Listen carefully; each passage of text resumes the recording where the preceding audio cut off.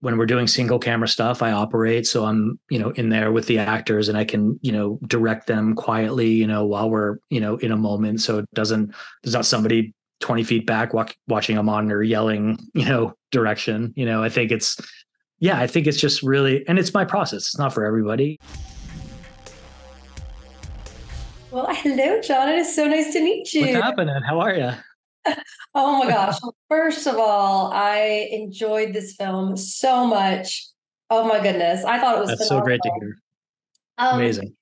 In addition to being the director, you were also a co-writer on this as well, right? Yeah. I had written a script prior to What Dangerous Waters is. And so when COVID hit, I readapted the script to be a much smaller scale with cast and locations. And Mark Jackson rewrote the idea for me. Yeah, I mean, I don't want to give anything away, but there are Yeah. obviously so many turns, so many events that happen. I'm super curious, if you kind of did you guys have this all planned out from start to finish, or did some of it end up developing as you were writing or rewriting the story? I mean, there are new ideas from the first script for sure, just because there are different locations and different layers to the script than they were originally.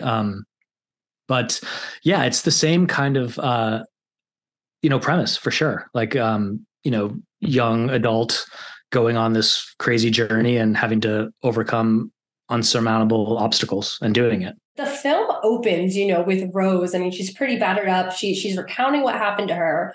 Yeah. So we know right away that, whatever the situation is, she's going to make it out. So I'd love to hear what kind of went into that creative decision. I mean, it's really interesting because the way it wasn't originally in the script that moment. So the feedback from when we were editing and everything, they wanted to get to the end of the first act quicker. So which obviously inherently cuts down on a lot of things that you want to learn about the people in the beginning of the film. So having that element in the beginning asks a ton of questions right out of the gate. So it gave us a little bit of breathing room, developing relationships and all of that before we get to the end of the first act. I'm also very curious about how much time you guys actually spent out on the water. I mean, I'm assuming that the cabin scenes were set or at least filmed close to shore, but I would love to know kind of just the behind the scenes scoop on that. For sure. Yeah. We shot everything practically on the boat. We didn't do any builds, which I thought was important, just to, give the actors like the feeling of being on the water the whole time. And you're right, a lot of those moments were tied at the dock or close to the anchor or something like that. But all of the majority of the sailing stuff was done practically. We were out at sea and, it was intense, but amazing. Like I think it helped Rose or Odea and Eric and Saffron really experience it and be completely honest with the characters. How are the night shoots? Because I mean, I know night shoots can be difficult already, but I mean, add the fact that, sometimes you guys are out on the water. Did that cause any complications? Yeah, we had to be kind of strategic with the night work because, obviously we needed to have areas where we could put lifts with lights and so we shot a lot of those in marinas and we, would paint out backgrounds in VFX with VFX. So gives you the sensation that you're at sea, but you're really not. Well, where'd you guys end up shooting the scenes on the island? I'm very curious about that too. It was a very beautiful location. Yeah, it was stunning. We in Samana in the north, there's a little peninsula in the northeast of Dominican Republic. So yeah, we shot it up there. It was incredible. So beautiful. Well, I also, I wanted to talk to you about kind of the mother and daughter bond in this film. Yeah. A lot of the times when you have a movie with a teenager, I mean, there's love there, but sometimes, they don't always get along. Yeah. But Rose really seemed to adore her mom, from the beginning. Did you have, I mean, like a larger backstory for them, that we might not have gotten to see? It's said, it's illustrated in the story, like they, Rose lost her father and, Alma lost her husband, when she was very young. And I think that inherently can go one of two ways. Like they could both play be the victim of something like that happens, or they can, be their best selves and recover. And I think with the support of Alma, with Rose, like raising her to be an amazing young woman, I think that creates an incredible bond between a mom and a daughter. I also saw that you have a pretty heavy background in cinematography, right? Yeah. I am curious, how does that knowledge kind of help you when you're in the director's chair for a film like this? Well, I shot this film as well, so I did both things. Oh, Yeah, that's incredible. So yeah, you shot it and you directed. Yeah. Yeah. That's amazing.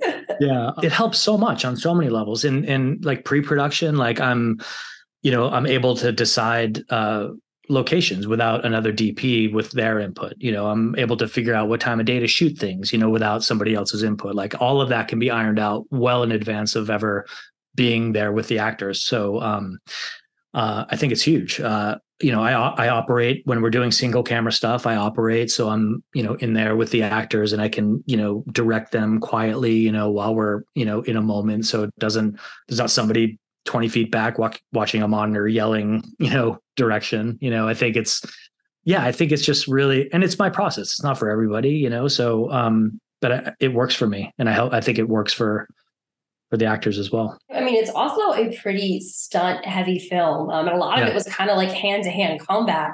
Can you talk a little bit, just about the work you did with the stunt coordinator and the actors to kind of, get that desired effect?